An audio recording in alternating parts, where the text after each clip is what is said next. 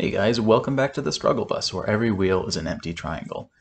Today we're going to be doing our third and final of the Strugglebus Basic Rules series. So hopefully you've watched the first two videos in this series because the goal of this video is to kind of bring all that together and show examples of these rules in actual games. So, either you have a good understanding of the rules and understand why we follow them, or you have no idea and don't understand the benefits of them, or you're somewhere in between. Either way, we'll be putting these rules into practice in these three games. Before we get to the games, though, I want to elaborate a little bit on rule number 3. So let's bring that rule back. So in my previous video, I didn't really do a great job of fully explaining rule number 3 in terms of not playing early first and second line moves, because there are plenty of variations that we do see where we are playing second line moves. And so I just want to get into that a little bit. So the important thing to keep in mind here is we're looking to get our group settled and or alive early in the game so that they can't be attacked later. And so you will see a lot of second line moves in some variations, but they're done to make sure that your group is alive. So just looking at a couple well-known Josekis here, after we get the four corners, when we approach the 4-4 with the knight's approach, white can back off, and then black will sometimes slide in, and this is a second line move. But this is done to get alive here, while also threatening to take the corner away, right? And so then white will typically defend and black will back off here. So while D18 is an early second line move, it's done to get this group nice and strong so that it can't be attacked later. Similarly, if white were to take the 3-3 here and black were to block and then do the Hane variation, white gets pushed down to the second line, which again is early, but white is doing this so that he can get alive so that the group cannot be attacked later. So in this situation, white plays 3 second line moves, but again, that's to get his group alive. So there's a difference between playing moves, the second line moves that are early to get your group alive versus then playing a move like here, where this would be considered too early because both those groups are settled. So I just wanted to give that example before we went into the games. But with that said, we can now get back into the games. With the 3 games that I have, the first one that we're going to go over, both players are breaking the rules left and right. The second game we have both players following the rules. And then the most important of the 3, the third and final game, we have one player who's following the rules and one player who's breaking the rules, which really shows how much of an advantage you can get if you follow the Strugglebus Basics Basic Rules. So with that, let's get right into the first game. So what we're going to do is I'm going to play through the game nice and slow so you can see the moves. And what I'd like you to do is take a look at the moves and figure out which ones break the rules and what rule is being broken with the move. And then afterwards we'll go back and we'll go through it together. And while you're watching this game, enjoy the relaxing sounds of a comforting campfire.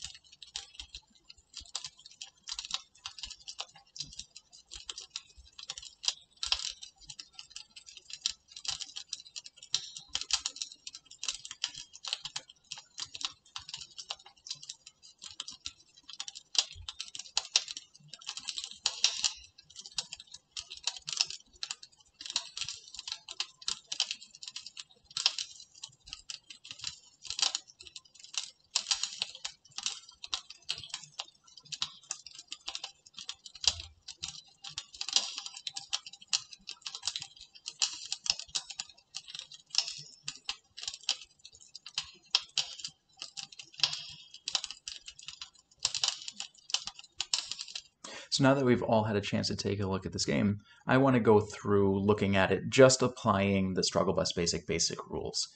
not looking for other mistakes with reading or whatnot, just applying those rules to the moves and seeing when they get broken. So jumping right in, you'll notice that the first 4 moves, everything is fine. They are both following rules 1 and 2 in terms of playing in the corners and balancing 3rd or 4th line stones. And then while this is a weird approach, it's fine, does not break any rules, doesn't break any rules. This is fine. The first rule that really breaks it is this rule, where we're dropping to the first line, which is just too early here. White then goes and stays on the outside, which is correct, and black follows and white follows, and that's fine. And all those are fine. And then here we break rule number 3 again, which is playing a first line move too early. I'm sure white did this to threaten the 2 stones, but those stones aren't worth saving because of rule number 5. Don't save every stone. So this move right here breaks rule number 5. Those stones were not worth saving. In this situation, it would have been better for black to potentially turn, because if white then goes after the stones and black ataris and white captures, black can then go get a big move. And this is a much better position for giving up 2 stones, which is why we don't want to save every stone. But black did save the stones, and which breaks that rule. So then white pushes on top, and black approaches the other corner. Again, does so a little strange, but it doesn't break any of our rules. And then white goes and plays this move. And this breaks a number of rules, right? This is playing on the first line, which is too early. White is doing this again to threaten these 2 stones, but those stones aren't worth saving right now. Unfortunately, black does respond, and that still doesn't save the 2 stones. White could immediately play here, and the stones still die.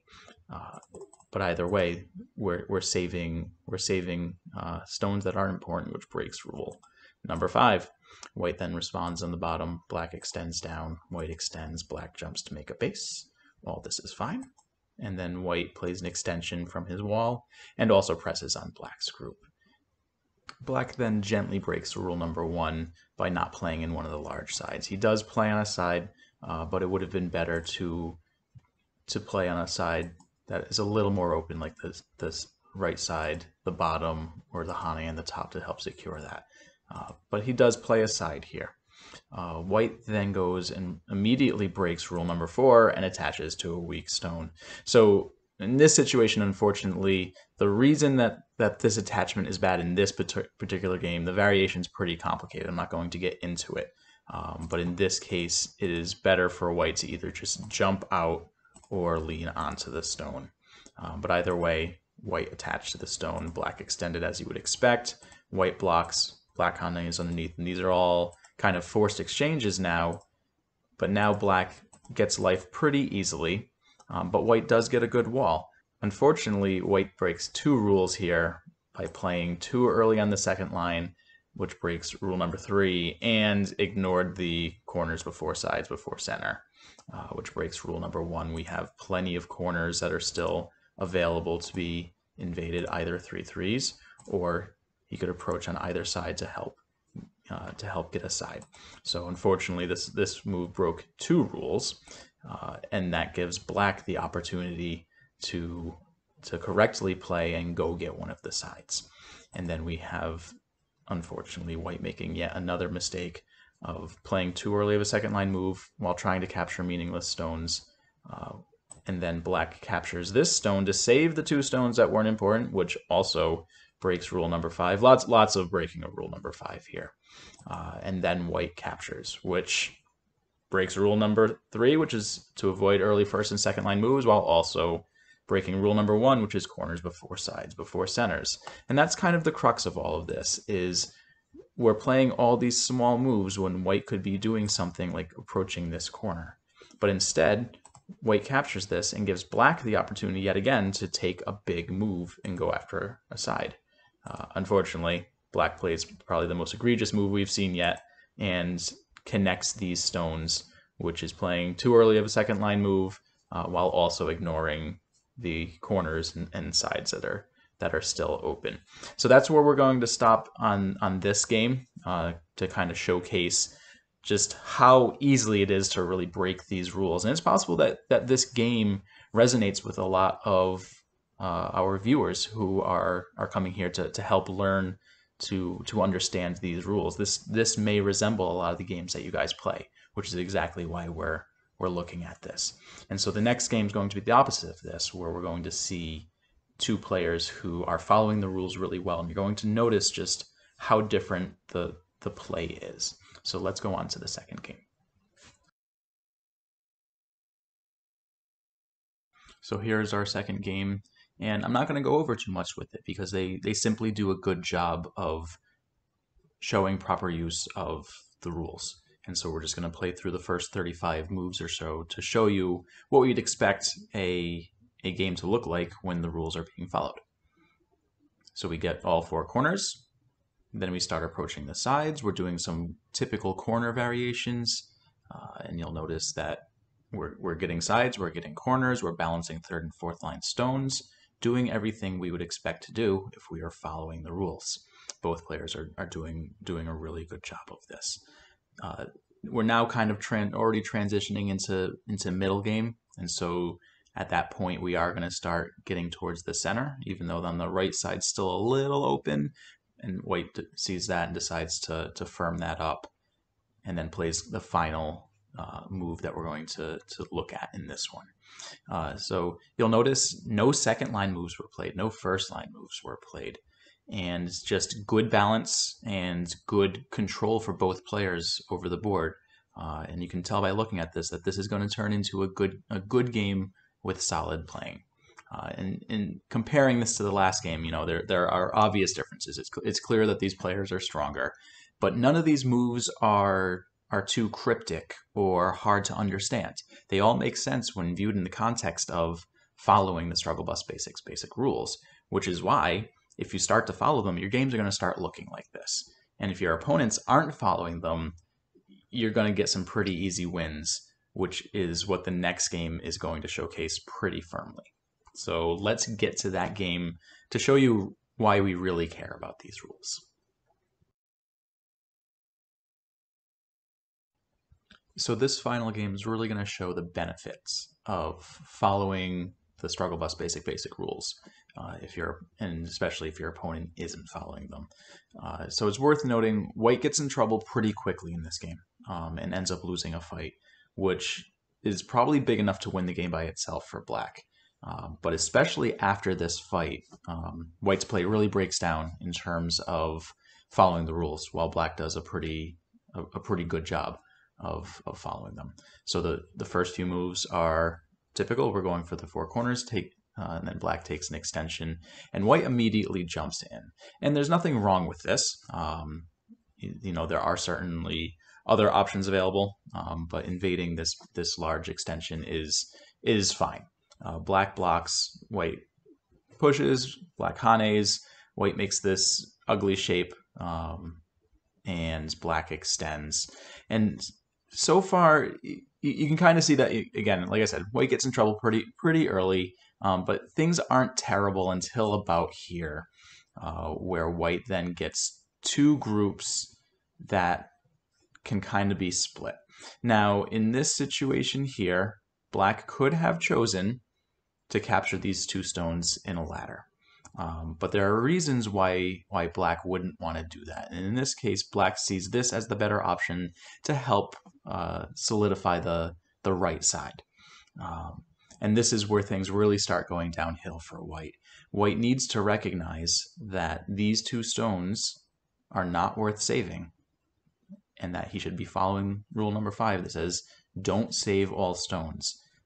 But he does not follow that, and he is now determined to save these group of stones as well. And ultimately, this is what's going to cause him to lose this fight here. But even after that is when things continue downhill. Now he has two groups that he has to deal with, and he won't be able to fix both of them, and he chooses to save the larger group. And here, Black doesn't even choose to fully kill this White group, and instead goes and takes a side. And White is determined to save these stones. And again, they're still not worth saving. And so Black's just ignoring this and just taking this large side, while White's group still is still in trouble. And Black just continues playing his plan. Black goes and gets a living group, and then White overextends a little bit, and Black cuts because White is not strong enough to be doing this. And so at the end of this, White has now lost the marked group. And yeah, the fighting was a little complicated there.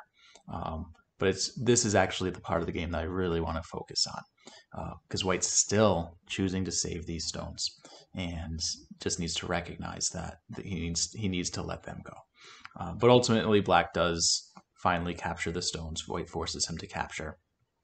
And then we get some exchanges here. Black jumps into a corner, and then White goes to secure life here. And we get this exchange, which is fine. And Black comes back, and this is an early second line move, but this fully secures life for Black. So this doesn't break the rule that says no early second line moves. Unfortunately for White, this response does break the rule because White is already alive here and Black's already alive here.